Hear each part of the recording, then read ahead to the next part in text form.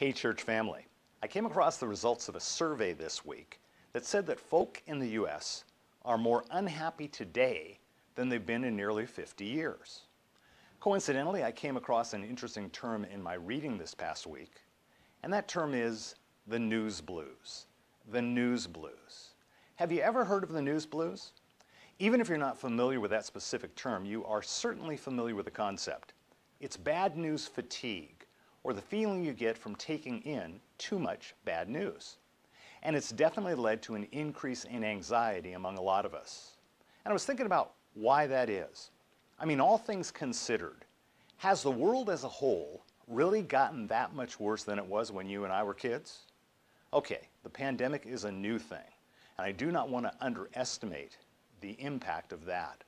But aside from the pandemic, the issues plaguing our world today are most likely the same issues that we've been wrestling with for a long time. So what has changed? Well, I'll tell you two things that have changed. Number one, we are less socially connected today than we've ever been. And what I'm talking about is something that goes back pre-COVID-19 and pre-social distancing. What do I mean when I say we're less socially connected? What I mean that is in that a lot of areas we've replaced relationships with technology. We've got more Facebook friends than ever before and fewer real-life friends than ever before. In years gone by, people did life together much more than we do now. Today we sit glued to our smartphones, or we binge watch Netflix. And I think that that decrease in real relationships corresponds to an increase in anxiety. God created us to do life together, to do life in community. And this is why you'll always hear us talking about the importance of getting into a life group and getting involved in serving. Because outside of salvation and baptism, I think these are the two most important next steps you could take for your own spiritual growth. Which is why you may hear us ask you, who are you serving? Or who are you doing life with? These are the two most important steps you can take, not just for your spiritual health, but also for your mental and emotional health. A second key factor is that beyond the fact that we're less connected, is that we're more aware of bad news than ever before. You might say, well, there is more bad news today than ever before, and I think you could argue that point. But one thing you can't argue is that the speed with which we receive bad news is faster than it has ever been.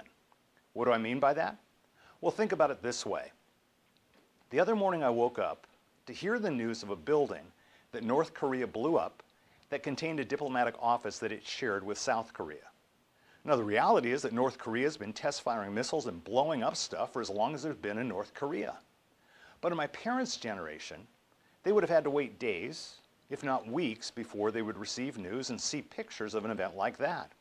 Whereas now, through the wonders of technology, you and I can watch it live as it unfolds. The bad news blues has been around as long as we've had bad news, which is why God directed Paul to tell us that instead of focusing on the awful news of the day, we should think about whatever's true, whatever's noble, whatever is right, whatever is pure, whatever is lovely, whatever is admirable. He tells us if anything is excellent or praiseworthy, we should think about such things. When God designed the human heart, He created it for life in a harmonious world. We have trouble finding our footing in a world of disunity, pain, and sorrow. So I want to make a sincere suggestion to you today. Turn off the news. Not forever, but maybe for a day. Take a break from the sorrow. It'll still be there tomorrow. Instead of dwelling on the pain, spend today thinking about 8, and only 8 types of things. True things, like the fact that God loves you and has given you a great gift called life. Noble things, like saying things respectfully to your elders and finding words that compliment your children's accomplishments. Right things, like doing the right thing, even when you feel like doing something you know would hurt someone else. Pure things, which means examining your motives and doing things without a personal or hidden agenda. Lovely things, as in things that promote brotherly love.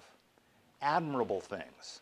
The word here means things that will cause others to say, that was so well said. Excellent things, things that reflect virtue. Praiseworthy things, things that people will praise. You can't focus on these types of good news if your brain is brimming over with bad news. On the flip side, you cannot have the news blues if you fill your mind with true, noble, right, pure, lovely, admirable, excellent, and praiseworthy thoughts. If you spend your day thinking positive thoughts, you're likely to do some positive things. And if you do some positive things, the world will be a better place. And isn't that what you were hoping to find by watching the news anyway? Instead of watching the news, let's make the news today. Let's let good thoughts generate some good deeds, and that'll make it a good day. Amen.